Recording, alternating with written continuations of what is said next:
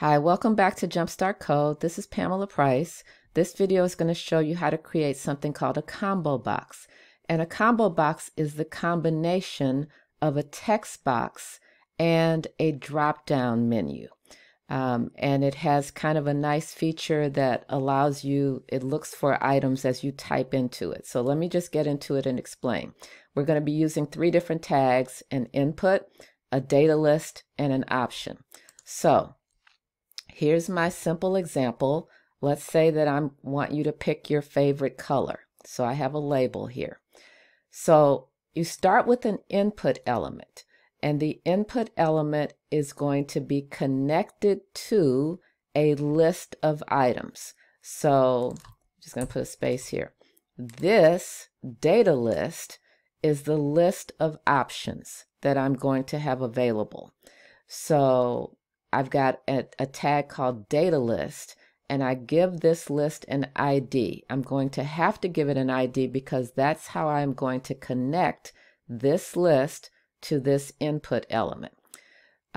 Inside of the data list, I've got the different options, and this tag is the option tag. Now, I'll show you something kind of interesting. If I go to add another one here, I'll put another value equals yellow.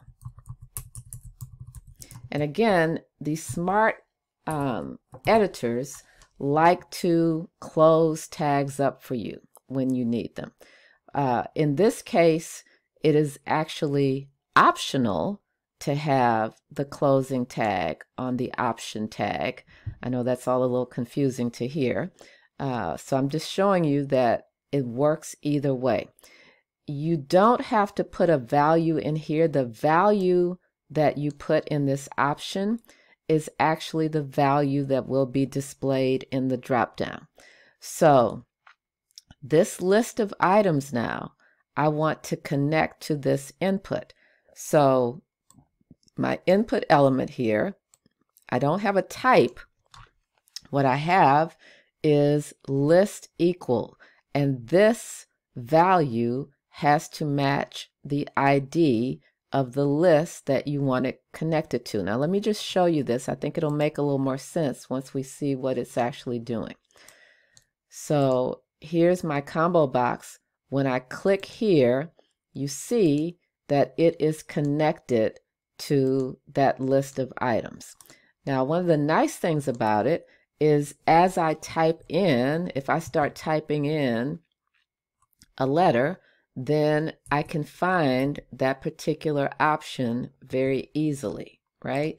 And if I put in, let's see, I have green, why don't I add gray since they both start with the same letters? And we'll see that if I start typing in G, I've got 2 possibilities, green or gray. R, I still have 2 possibilities. If I click on A, then I've got that particular option. So again, what you have is a combination of an input element and a list of options. And once you've selected that option, you can't go back and change it. Well, you can actually sort of start over by deleting what you have in there, and now you can change it to something else. So if you want to see the values again after you've typed something in, then you have to clear out what's in there. And now you can see all the options that are available. So again, it's very important that you've got to connect it. Let me show you what happens if I don't connect it properly. If this value does not match, then it's not connected to anything, right? And so a very important thing about coding and syntax is that you might think these are a lot of details to remember.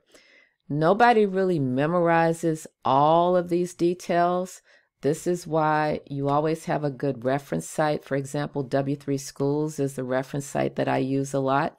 And when in doubt about syntax, the best thing that you can do is take a few minutes and look it up and make sure that you are clear about what the required syntax is, the worst thing that you can do is just make a guess about what the syntax is, because the error messages will often not be clear about what the problem is. So that shows you how to create a combo box in HTML.